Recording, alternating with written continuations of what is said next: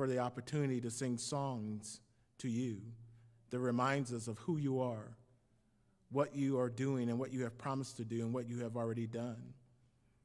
That re-engage our mind to you, because so often we drift, focusing on the commonalities of life. Thank you for an opportunity to refocus, realign ourselves. Thank you, Father, for the persecuted brothers and sisters as we remember them in prayer. Many men and women, boys and girls of different ethnic groups and different classes and different societal levels are suffering in a way that we could never imagine, because they are being true to Jesus alone. They are being true to the Word of God that has been revealed in the Scriptures. They are forsaking the cares of this world to follow after you. And sometimes that goes against the grain of those who hate you, who despise you, who reject you, and they suffer for your sake. We pray for their strength. We pray for their boldness of speech in the midst of the persecution and tribulation. Because as we read earlier in Matthew 13, so many flee when persecution and trials and tribulations come heavy, validating that the profession is not real, that there are no roots that go deep and are steadfast no matter which way the winds, the currents blow and flow.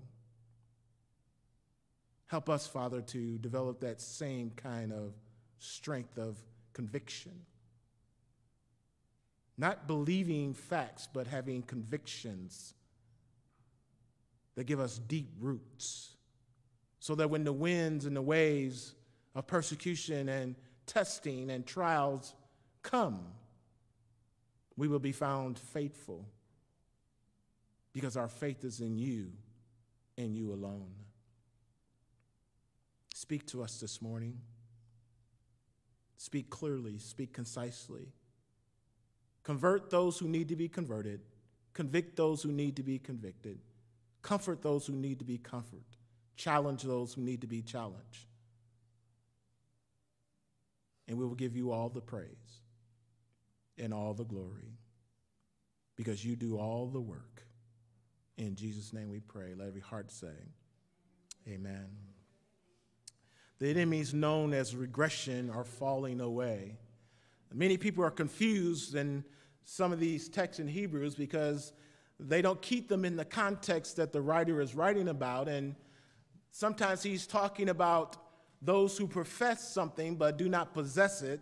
And sometimes he's talking and reassuring those whose profession match up with how they live and how they walk, because their faith is rock solid and their faith is in Jesus Christ and Jesus Christ alone. He's writing to an audience of Hebrews, but there are also some Gentiles. And he's writing to an audience of professing Jews or Hebrews who profess faith in God, but they reject Jesus Christ. They profess faith in the Messiah who is yet to come, because you understand and should understand by now that the Jews did not believe that Jesus was the Messiah. So they rejected Christ, they rejected his teachings, they rejected what he stood for, rather than believing in him and trusting in him for the forgiveness of their sins. It's a very Jewish Hebrew audience, but it has great application for modern day church people. Because there are many in churches who profess faith in Christ, but don't live out the faith they profess. And as we talked about it in Sunday school, sometimes we're asking questions about people who are really not possessors of salvation. Y'all didn't hear that. They're asking questions, and they're coming up with their own ideas of how to live out life, rather than standing on what God has already said about the life he birthed you to live. And the huge point behind this text is no one who truly has placed their faith in Christ, no one that God has truly saved, no one who has truly been born again from above by the word of God and by the Spirit of God ever falls away or regresses. But there are people who have professed with their mouth, but there was really no transformation inwardly, that fall away regularly. And sometimes it's hard to tell the difference between the sheep and the goat when they're all mixed together in the stall or the sheep's pen. Though they were Hebrews who professed faith in Yahweh, many of the Hebrews ultimately rejected him and his son, the Lord Jesus Christ, and his revelation, thereby providing proof that they were not genuine believers. Chapter 6, 1 through 8, is not talking about genuine believers. No genuine believer, no truly born again person can fall or will ever fall away. There is no such thing as getting started in Christ and then falling away from Christ for the true believer. We can have moments. We may even have a situation.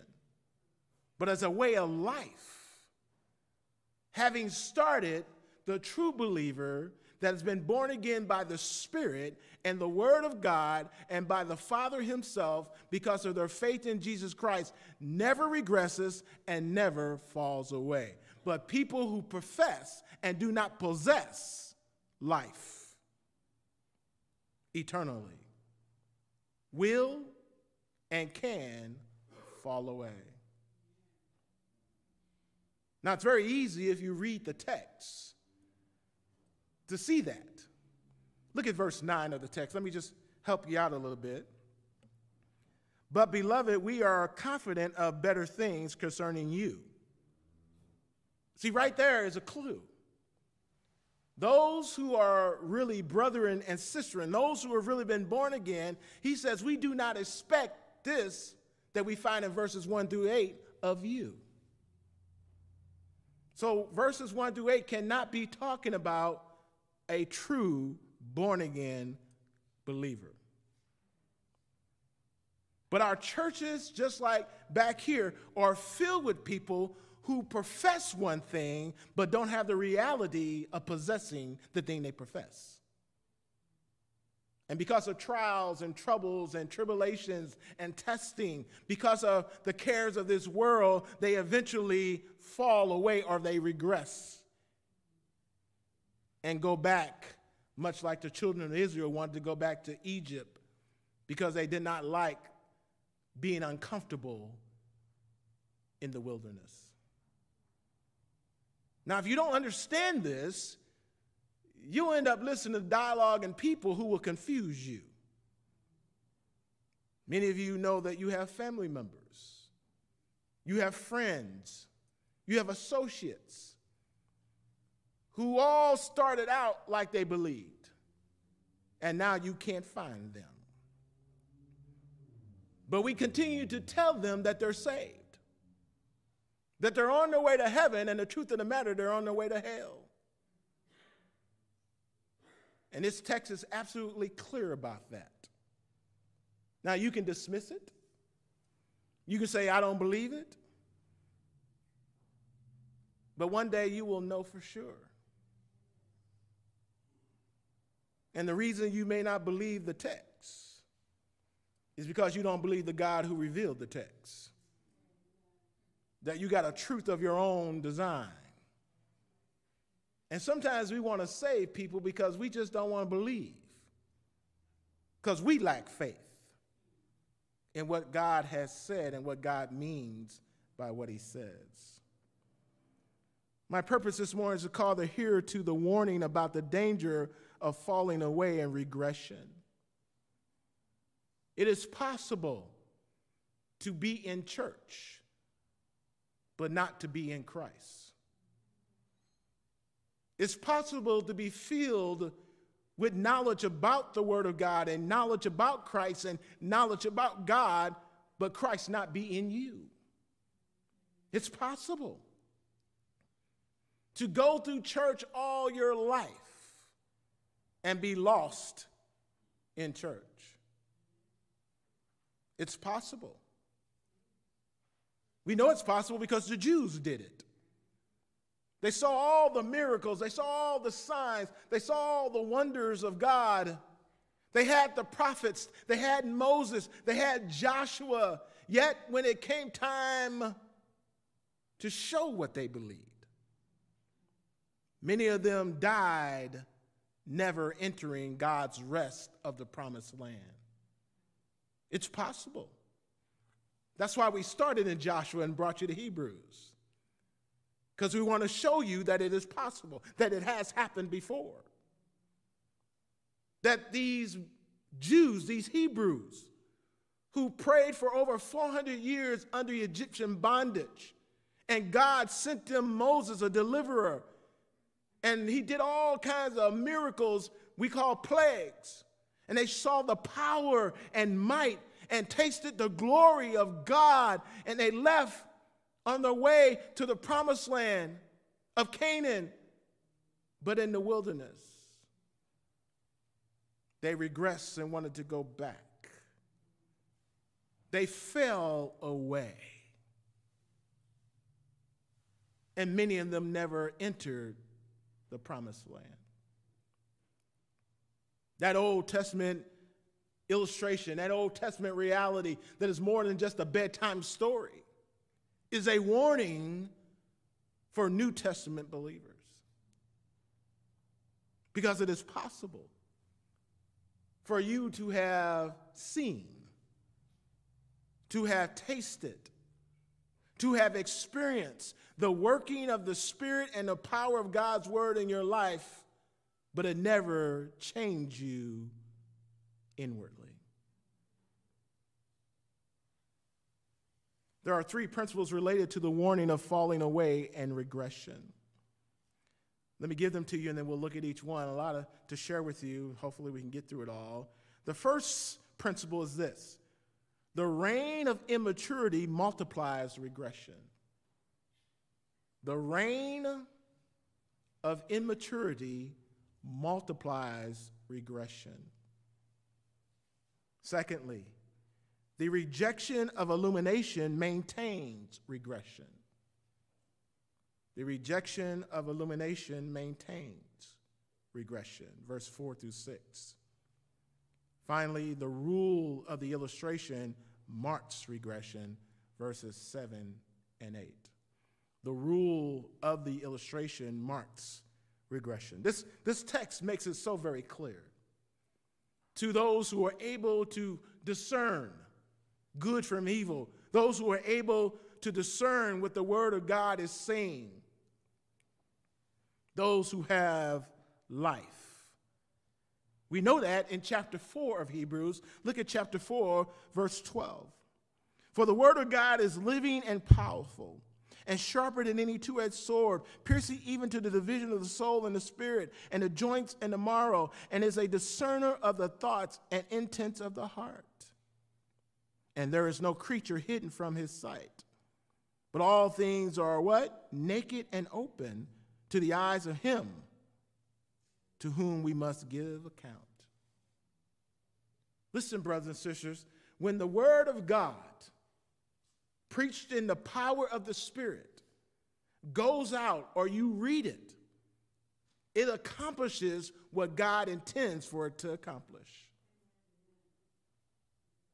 And if you are a sinner who needs to be saved, if you are still lost in your sins and trespasses, if you have not truly put your faith in Jesus and Jesus alone, the Spirit will do its work to make that absolutely clear to you.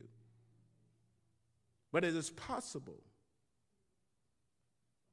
for you to fool yourself and be fooled by your flesh and the evil one and this world system, that you are something that you really are not. It is possible. It is not only possible, it is probable. It is possible for us, like the Jews, to believe we are descendants of Abraham when we're really not. Because Romans chapter 4 says, if you do not demonstrate the faith of Abraham, you are not his children just because you are Hebrew and just because you are a Jew. There needs to be a new birth. You must be born again. You must be saved by faith through grace, and your faith must be in Jesus Christ alone. But you cannot get to God the Father and not go through Jesus. See, these Jews would not have had a problem with Yahweh, with God, the God of the Old Testament. But that's the old covenant. The new covenant says you must come to Yahweh, God the Father, through Jesus Christ. For Jesus says, I am the way, the truth, and life. No man come unto the Father but by. But if Jesus is not the Messiah, if Jesus is not the one you must come to, if Jesus is not the one you must believe in, then you don't get to the Father under the new covenant unless you go through Jesus. And it must be more than just intellectual information you have about Jesus. It must be faith in Jesus. You must place your whole weight and trust in Jesus for what he has done on your behalf to save you. But you know your Bibles, don't you? When Jesus came riding through the town on the white colt, they said, Hosanna, Hosanna, and they laid palm branches. But within a week, they were saying, crucify him, crucify him. How do you flip the script in a week? Well, you know it. By the time y'all live here, some of y'all will flip the script. You have sung the songs that you sung this morning, and you would have read the scriptures and heard the scriptures. You would have heard the message and walked right out the door and go right back to the world. It's possible. Let's look at this first principle related to the warning of falling away in regression. The reign of immaturity multiplies regression. Look at verses 1 through 3. Therefore, he has already talked about, as we talked about last time, spiritual immaturity in verses 12 through 14. Therefore, leaving the discussion of the elementary principles of Christ. Now, don't run too fast. All the types of the Old Testament, the tabernacle, the priesthood, all the things he's talking about, the ceremonial laws, the dietary laws, they were all elementary principles about Christ. They were all types of what Christ would be. Now that Christ has come, leave the elementary things and come to maturity in Christ. Is anybody with me this morning? See, we got some elementary things about Jesus. He's a wheel in the middle of the wheel. He's a bright morning star. He's my doctor. That's elementary stuff. You need to leave the elementary and grow up by coming to Christ, because he's the reality. Those are the elementaries. And our churches are full of people who are still in grade school. Been going to church 20 years, 30 years, 40 years, 50 years, but they're still got first grade faith, if they got faith at all. Because they're not maturing, and if you're not maturing, you're regressing, and you will eventually fall away. There's the necessity of leaving the initial lessons about Christ. That's how it really reads in the Jewish Bible, in the Hebrew. Leave the initial lessons about Christ. They're all types, the priesthood, the tabernacle, the ceremonial laws, and all of those things that they were commanded to do in the Old Testament were to point you to Christ. They were to explain to you the depth, breadth, and width of what Christ would accomplish when he came. But they didn't want to leave those things. They rejected Christ and were trying to hang on to the law. They were trying to hang on to the washing. They were trying to hang on to the ceremony, dietary law. They were trying to hang on to the priesthood. And do you know Jews are still trying to do that today? A Jew in this time period, this administration, the dispensation, must come to faith like a Gentile must come to faith by believing in the death, burial, and resurrection and person of Jesus Christ. But if we were to take a church over to Jerusalem, they're still trying to do the elementary principles. Why? Because they have rejected Christ. They're still waiting for the Messiah to come. That's why the Antichrist will fool them.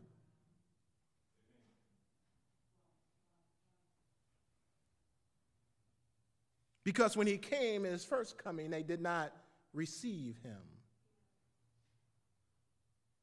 as the Messiah. He tells them, therefore, leaving the discussion. Let's stop talking about the elementary stuff. The elementary principles, the lessons about Christ. Let's leave the foundational beginning teachings about Christ and press on towards maturity, which is faith in Christ. Secondly, the necessity for pressing forward to maturity in Christ, he says in this verse, leave the elementary principles, let us go on to perfection. Let us press on.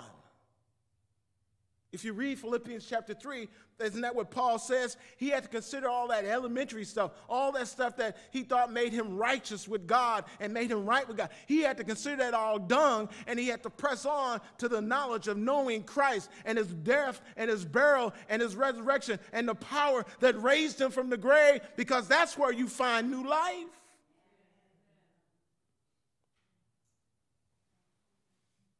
You can't hang on to the elementary stuff and hang on to the maturity at the same time. You can't try to eat Gerbers and eat steak at the same time. If you're eating Gerbers, it's because you can't eat steak. You'll choke on steak because all you can handle is Gerbers. And our churches are full of Gerber Christians. People who have not been able to discern good from evil, better from best, right from wrong, righter from righter.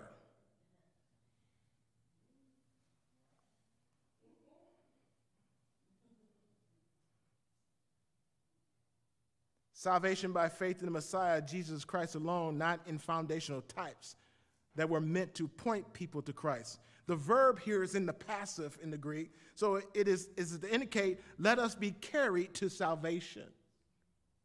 Do you know no one carries themselves to salvation? God must carry you to salvation. No one wakes up one day, I think today is a good day to get saved. I just got a feeling. I don't know why. But when God carries you to salvation, he shows you your evilness. He shows you your wickedness. He shows you that you're a transgressor of the law of God. He shows you that you're unredeemed, that you're in darkness, and that you must come to the marvelous light. And you don't get that by praying a prayer after me. You get that by divine revelation based on what the Word of God says about you. You're dead in sins and trespasses. You must be made alive. And only God can do that. No preacher can preach you into that. We can direct you on the path you need to go, but only God can motivate you to go. If you saved anybody, they still lost. Salvation is a divine work of God that starts inwardly, but needs to hear the word outwardly. So there's a partnership that goes on. If we aren't telling people what they need to hear, how do they hear without a preacher, the Bible says? That's why you're going to need some courage in these last days. Because people don't want to hear the truth. As God's truth says. Yes, we like to gather in small groups.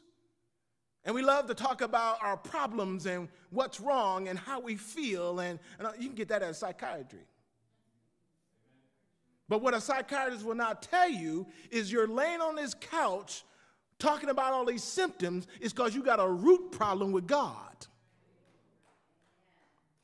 Washington is not going to tell you the reason why we have all this crime and all this injustice and all these things that are going on in our culture is because people have a sin problem.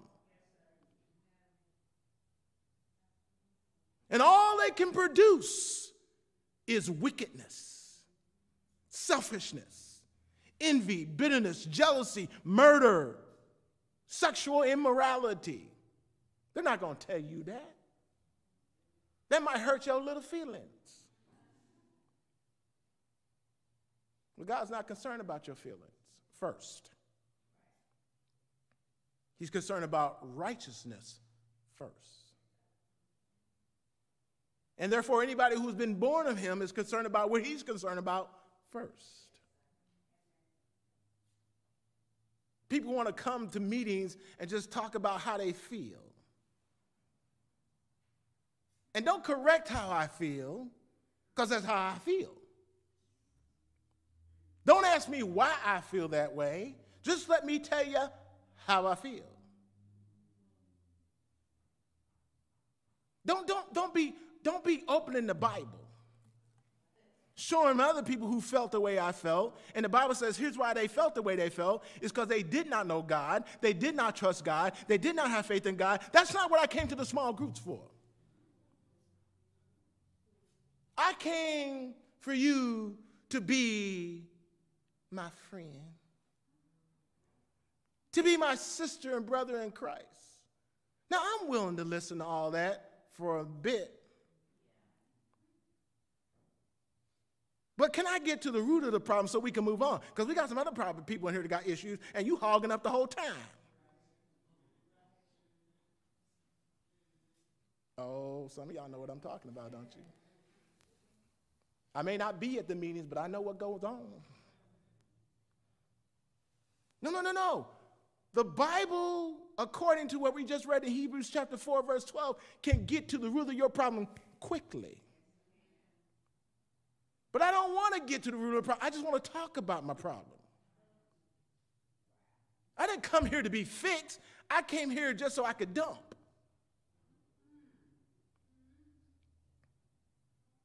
That's a person that's on the path of regression and falling away. Now, we who are mature should understand where they are because we all have been there. But we all should understand if you stay there, that's not going to help you. We must get to the reality of the truth. Anybody who's been truly born again wants the Word of God to do what the Word of God can only do on the inside to help me with my outside. He says there's a necessity of laying aside foundational principles pointing to Christ. Look at this again in verse 1. Let us press on to perfection, to maturity. Are you pressing towards maturity? You're not pressing towards maturity if you're not willing to lay aside elementary stuff. Are y'all with me? He says, press on, not laying again the foundation of repentance from dead works. You should know that you need to repent by now. You should know all your efforts to make yourself right and make yourself look good and to make yourself right with God is nothing but dead works. And you need to turn from that. That's elementary stuff.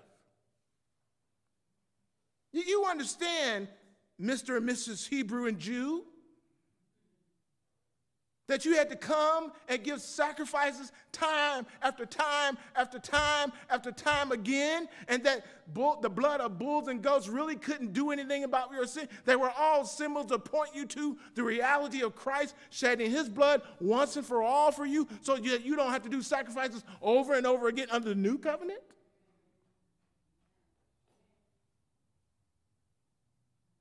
Aren't you glad you don't have to bring sacrifices to me? And I got to have an altar and get all bloody for you and lay my hands on the sacrifice as a symbol of your repenting from your sin and do that week after week and year after year? That you can come to faith in Christ, who is the Lamb of God, who sacrificed himself one time and doesn't have to be sacrificed over and over again. Leave the elementary and come to maturity.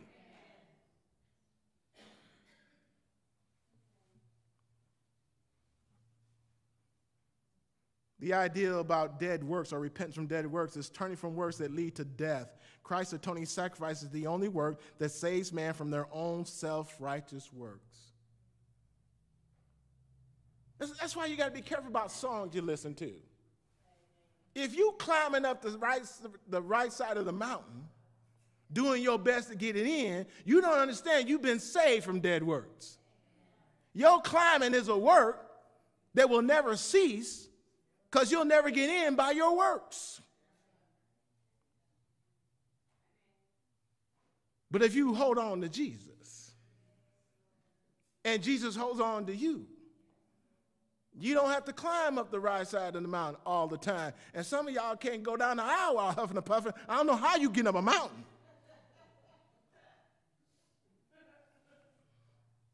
Doing your best to make it in. And people sing that song loud and proud, don't even have a clue. That's dead work singing. But it's not surprising if you're regressing and you have fallen away. Because people who are regressing and falling away would never be able to discern that's not biblical.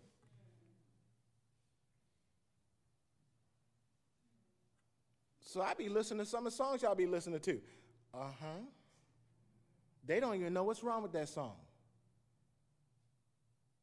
Because they're not maturing, they're not growing. See, when you were a baby, you may not have understood what was wrong with those songs. You may not have understood what was wrong with that particular false teacher on television. But if you're maturing, you should by now be able to say, hey, that don't match up with what Christ has done. That doesn't match up with what God's word has said.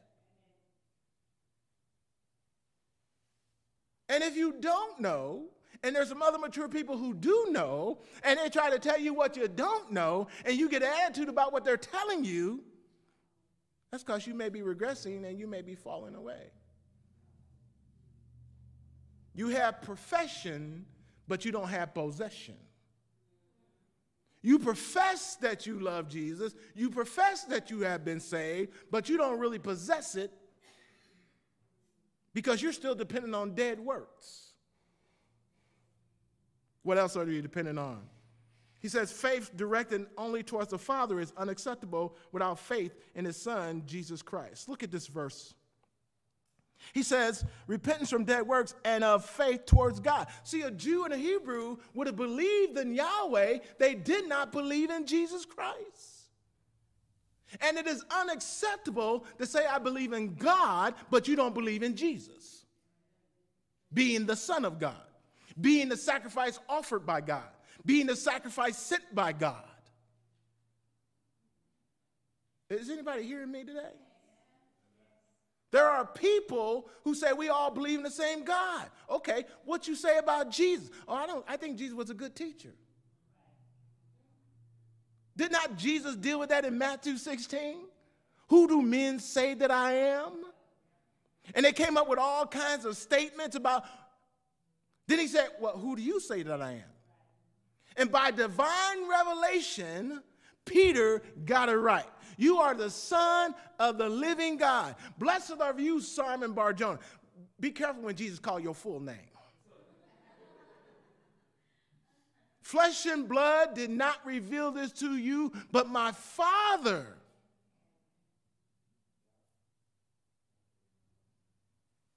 There's a difference between having information about Jesus and divine revelation from God about Jesus.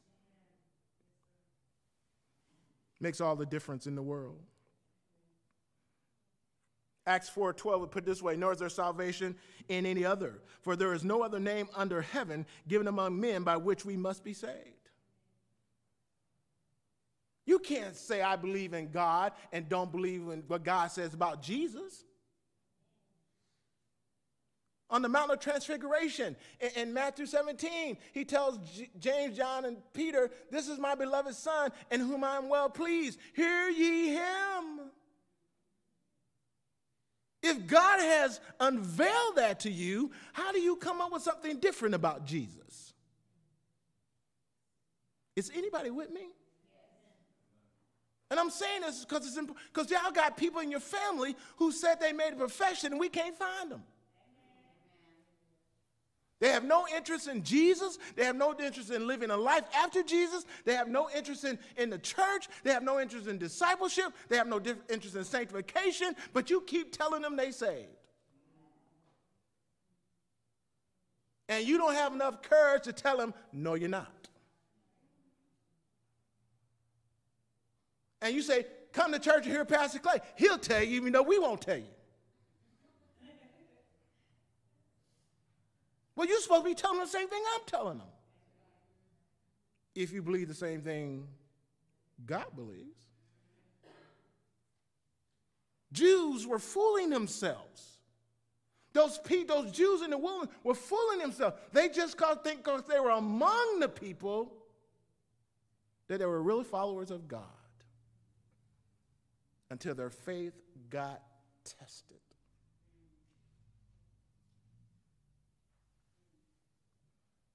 And if God is not testing your faith, you know why he's not testing your faith? Because you're not his. Listen, you can't test faith that you don't have.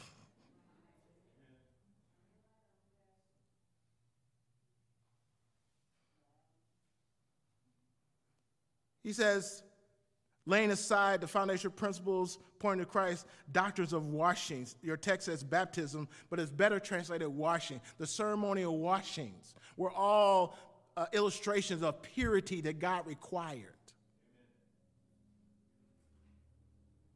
But what use is it to practice the washings when it really can't wash away your sins, but Christ's blood washes away your sin, and you reject the Christ and his blood? Because you're still focusing on what? The elementary foundations. Y'all see how this goes together? So you have to think very Jewish to get the point. Laying aside the laying on hands, ordination, healing, ordination of the priests, healing the people, sacrifices. The priest had to lay his hand on the sacrifice as a symbol of identifying with the sins of the people now in the sacrifice. You don't have to do that under the new covenant. But Jews still try to practice these things. He goes on to talk about resurrection of the dead and eternal judgment. All of those are foundational things that point you to the reality of Christ. And now that Christ has come, leave the elementary principles, lay them aside, press on to maturity. Maturity is found in Jesus Christ and Jesus Christ alone. That's what this text is saying. But if you don't do that, if your profession doesn't reflect in your practice in the way that gives evidence to your profession does you no good. Then he says in verse 3, and this we will do if God permits. Nobody can lay aside the foundational principles unless God does a work in their life. Listen, verse 3 is a conventional phrase that acknowledges the need for God's help in learning and teaching Christian doctrine. It uses to suggest that the material to follow is difficult, as indeed it is. He's going to say some things in the coming verses 4 through 6 that are difficult to understand. That's why the church has gotten it twisted. But we're going to straighten it out for you this morning. Listen to John 6:4. No one comes to me, Jesus speaking, unless the Father who sent me draws him, and I will raise him up at the last day. Listen, if God has drawn you to Christ, if God has turned the light on so that you can see your need for Christ and that to believe in Christ, you will never regress and you will never fall away. Because you didn't bring yourself in. Hallelujah, praise the Lord. If I'm depending on me to keep me, I might as well give up now. That's why in Ephesians chapter 1, it says the Holy Spirit seals us to the day of redemption. But it doesn't talk about the Holy Spirit's work until it talks about the Son's work, and it talks about the Father's work. Ephesians 1 through 14. God has done something. Christ has done something, and based on what God has done and what Christ has done, the Holy Spirit seals us to the day of redemption. Now, the question is there anyone powerful enough to break the seal? And the answer is no. If you win, you can't sin your way out. If you win, you ain't going to want to keep sinning, though.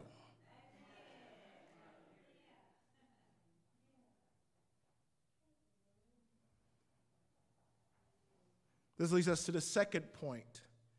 The rejection of illumination maintains regression. The rejection of illumination maintains regression. Why are so many people still lost in all this truth that's going out? Why are there so many people in church who keep seeing the wonder and power and miraculous work of God in changing lives and doing this and doing that, and they still don't believe?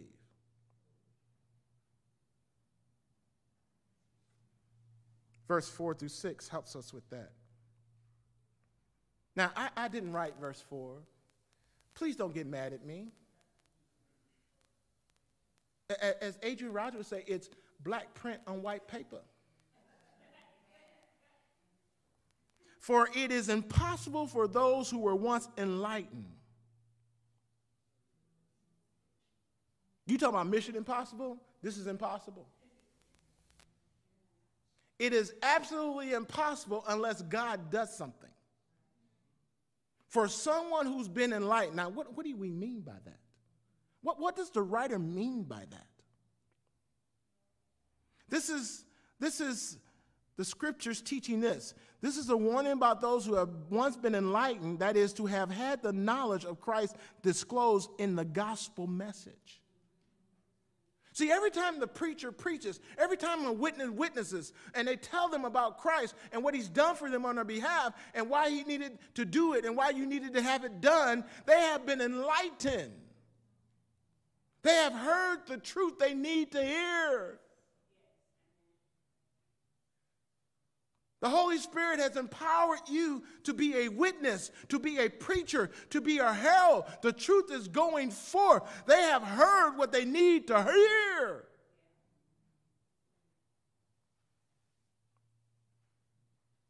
Turn to Hebrews 10:26 to get some clarity on this.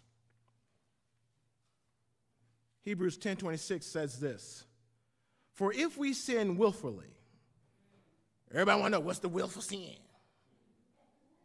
I'm going to tell you what it is. After we have received the knowledge of the truth. What's the truth? The truth is Christ. I am the way, the truth, and the light, he said. Once they have heard about Christ, once they have heard the gospel, the good news about Christ, there no longer remains a sacrifice for sin. If they reject that truth, if they reject the truth about Christ and the truth about themselves, which shows them their need for Christ, if they reject that, there's no other way for them to be saved. That's what he's saying. They hear the gospel. They hear the bad news. They hear the good news. They hear why they need to be saved. They hear that they're lost in sins and trespass. They hear that they're dead in sins and trespass. They hear that they are under the first Adam. They need to come to the second Adam and what the second Adam has done on behalf. And they reject that. They willfully sin. And there is nothing that can save them when they reject that.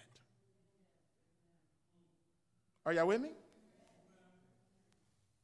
This ain't talking about your practice of sin. We got other scriptures for that.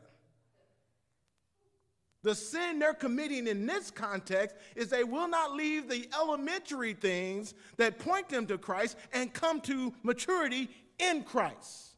And when you reject that, there's no other way for you to be saved. Because Christ is the only way. That's what the writer of Hebrews is getting at. Y'all with me still? And some will even publicly profess in baptism. They'll go as far as to get dunked in the water. But over time, like the parable of the sower, just give it time. And the cares of this world will really show you they really weren't rooted. Just give it time, and persecution and tribulation will show up, and they will not be willing to suffer for his sake, and they will fall away. Just give it time, and the love of sin that they refuse to let go of, they will not let go, and they'll drift away. Because you cannot hang out in the environment of truth where the truth is going forth and the Holy Spirit is doing his work week after week, Sunday after Sunday, Bible after Bible, and be comfortable with that. You have to leave that environment. That's why they don't come to church anymore. I can't handle all that truth that is getting into my soul. I got to respond. I don't respond, but you do respond. When you reject, that is a response. And yet y'all keep telling them they saved.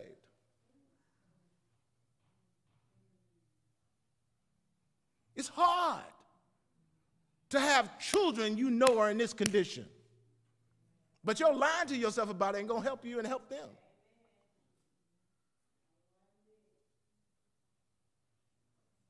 You leave them under condemnation. It's quiet in here this morning.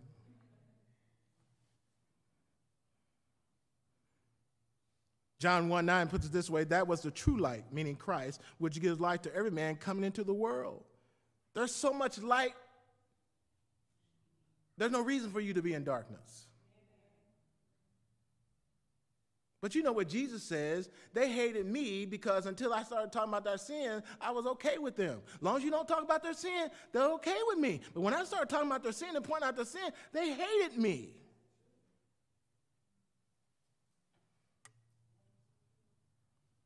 See, people don't have a problem coming to small groups if they can just talk about their sin and nobody ever confronts them on it.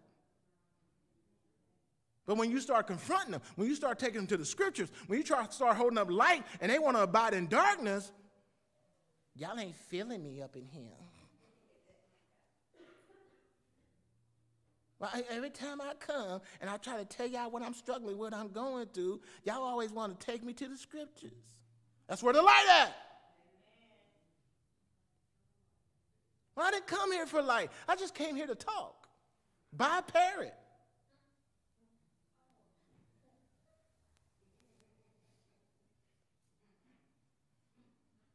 The church, according to Timothy, chapter 3, verse 15, is the pillar and support of the truth.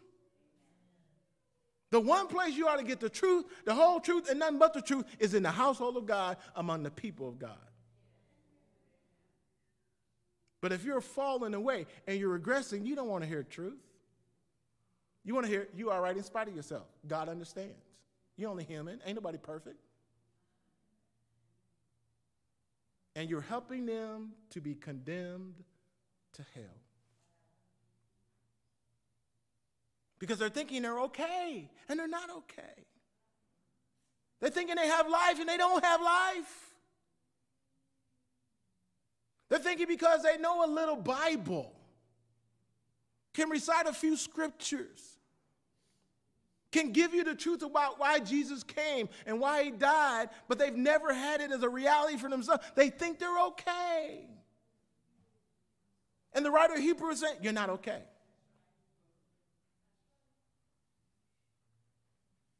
The scriptures clearly teach us that those whom God has truly saved will persevere in faith to the end.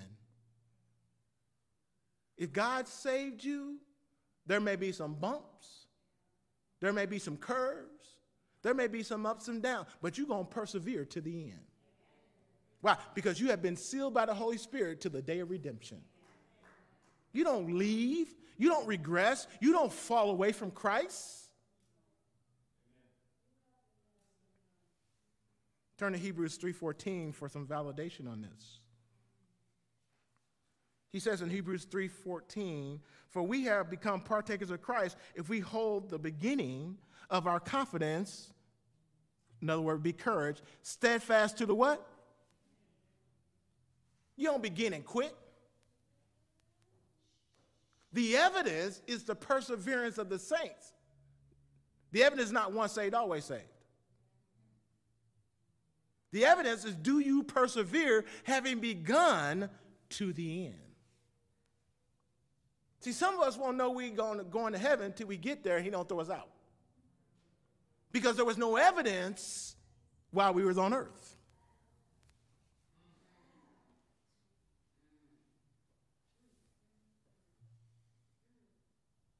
See, the end is when you stand at the bema seat. Then you know you have persevered to the end. There are bumps, there are curves, there are hiccups. There are moments when you're faithful, there are moments when you'll be unfaithful and you turn and get back to being faithful, but you really won't know till the end. See, that's why we can't judge you just based on profession. All we can do is when we baptize, based on the profession of your faith. Because I can't go inside you to see if what you profess on the outside is really true on the inside. But you'll know by the end. And I'll know if you don't persevere to the end, your profession was in possession.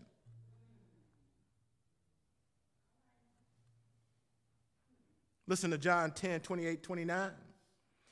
Jesus says, and I give them eternal life. Who gives you eternal life? And they shall never perish, neither shall anyone snatch them out of my hand. Now, how you go back to the world? How you get snatched back up in the world when he says nothing can snatch you out of his hand? How do you regress back to Egypt when he says nothing can snatch you out of my hand? How does your problems and tribulation and persecution make you go backwards rather than forward? Anybody getting this besides me? Now, some of us should be finding an assurance here, and some of us be saying, uh-oh. Depends on where you are. My Father who has given them to me is greater than all, and no one is able to snatch them out of my Father's hand. The Father's got you, and Jesus has got you. Holy Spirit has got you. How you drift back? How did you start out looking like you were going with Christ, and now we can't find you? You don't want the Bible. You don't want church. You don't want to be around Christian folk. You don't.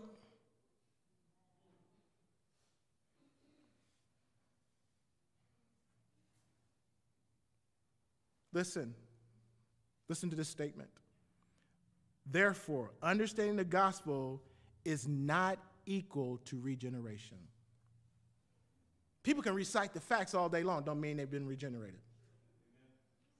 The proof of regeneration is that you start and you finish. You persevere to the end. They don't go back to the world. They don't go back to the old lifestyle. They hunger and thirst after righteousness, the Bible said. They endure through tribulation and persecution because Jesus said, if they persecuted me, they'll persecute you. You don't renege on your profession of faith. because things get hard and difficult?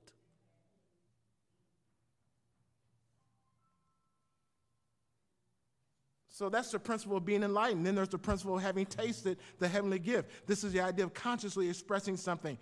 The light goes off. They're enlightened. They understand the truth. But they reject the truth they now understand. They've tasted the heavenly gift of the working of the Holy Spirit and the gospel truth coming forward into their soul, and they reject it.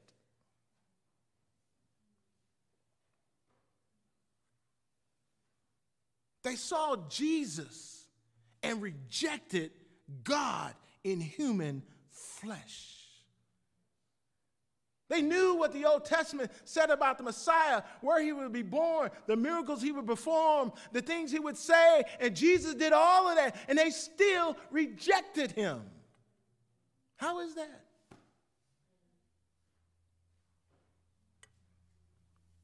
And people still do it today. They see people in here who have changed lives. And they see how they're hungering and thirsting after things of God, how sin is falling off. And they see the miracle that God has been performing in the new birth, and their commitment and the gifts bringing off backwards and forwards and backwards. And they still refuse to believe. They hear the gospel being preached all over the world, and they still refuse to believe.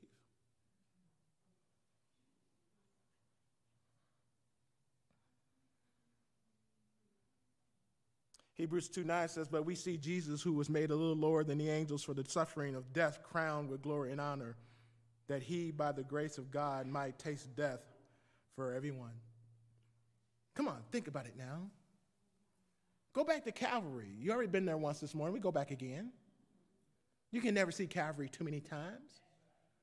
How is it that all those Jewish people knew what the Bible said about the Messiah? Heard Jesus speak for 33 and a half years. Saw him where he was grown up and saw where he traveled and saw the healings and the miracles, and reject him as the Messiah when he hung on the cross. How is that? They didn't have enough enlightenment? The Holy Spirit really wasn't working on them? Or did they choose not to believe?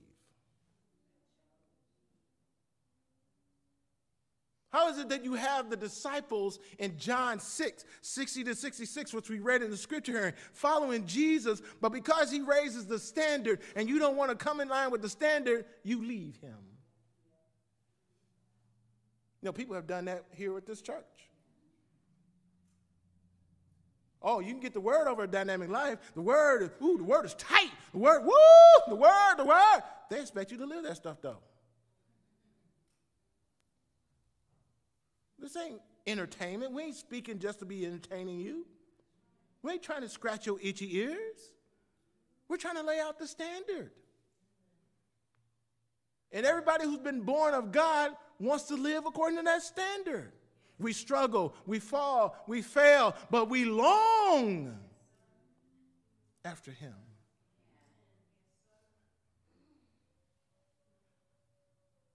They tasted the heavenly gift. The Holy Spirit did his work, and they rejected him. Then there's the principle of partaking of the work of the Spirit in verse 4. It is impossible for those who were once enlightened and who have tasted the heavenly gift and have become partakers of the Holy Spirit. The Holy Spirit worked.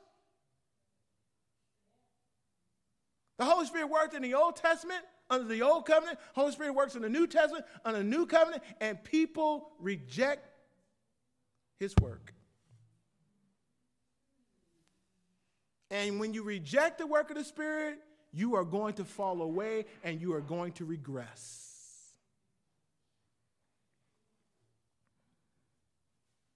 What did the Holy Spirit do? Let me give you several things.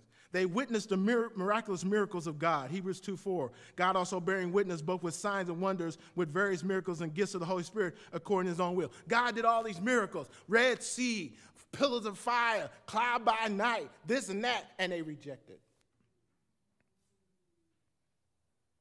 You know, we live in a society that just needs one more miracle to believe that God is real. And so God's got to be like some performing clown in a circus for you. One more healing, one more miraculous this, one more blessing, one more fill in the blank. They witnessed the miraculous miracles of God and still did not believe. Died in the wilderness because of unbelief. Secondly, they experienced the convicting work and ministry of the Holy Spirit. John 16:8 says, and when he comes, he will convict the world of sin, of righteousness, and of judgment. That's what the Holy Spirit is going to do when he comes. When did he come? On the day of Pentecost. When will he leave? When that work is over. But since he came, and in between he leaves, guess what he's doing? He's convicting the world and sinners of their sin. But we as believers don't want to witness to people about their sin. But I thought you were indwelt and filled with the Spirit, and if the Spirit is going to convict them of their sin, and you're going to be a witness by the power of the Holy Spirit, why are you not talking about their sin? Because they won't like me.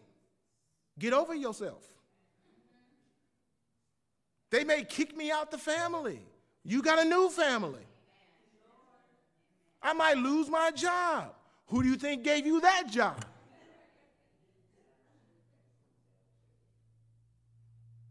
They might not let me. Who cares? Our job is to be faithful witnesses in the power and by the power of the Holy Spirit. And if he's come to convict the world of sin and of righteousness and of judgment, then we who are the witnesses are supposed to be doing that work because he's working in us to do it. But the modern day church wants to be people's friends more than they want to be witnesses. Thirdly, they testified of the miracles or the miraculous ministry of Jesus Christ. We don't have time to take you through all the scriptures, but Matthew 12, 28 and 32 deals with it. The whole book of Hebrews deals with this. Luke 14:14 says, and you will be blessed because they cannot repay you, for you shall be repaid at the resurrection of the just. Luke 14:18, but they all with one accord began to make excuses. The first said to him, I have brought a piece of ground, and I must go and see it. I ask that you have me excused. People got excuses after excuses for why not following and giving their allegiance to Jesus Christ, and none of the excuses will work. We all got excuses for why we're not doing what we're supposed to do. And none of them are valid. Because if the Spirit of God is working in your life, whatever the Spirit was sent to do, whoever he indwells in his feeling will do what he was sent to do. And whatever you've been gifted to do by God, whatever you've been called to do by God, you must do it because the Spirit empowers you and enables you and equips you to do it. Now, we can grieve the Spirit and we can quench the Spirit. But ability is not your problem. Knowing what to do and what to say is not your problem. Your unbelief is your problem. Fourth,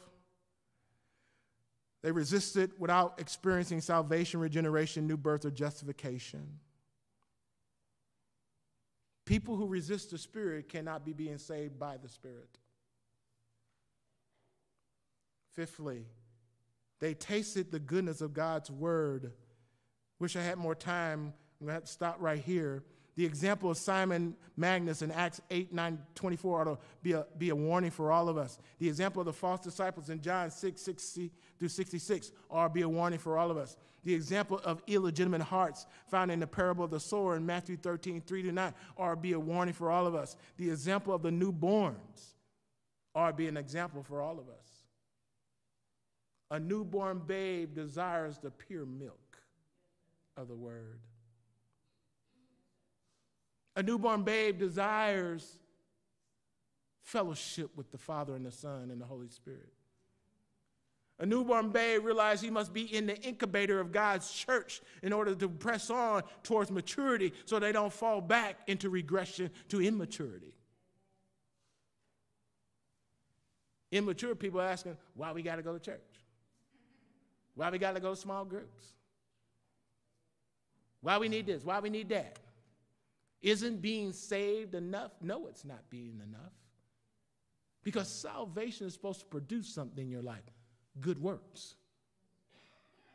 It's supposed to produce fruit. That's the point of the illustration in verse 7 and 8.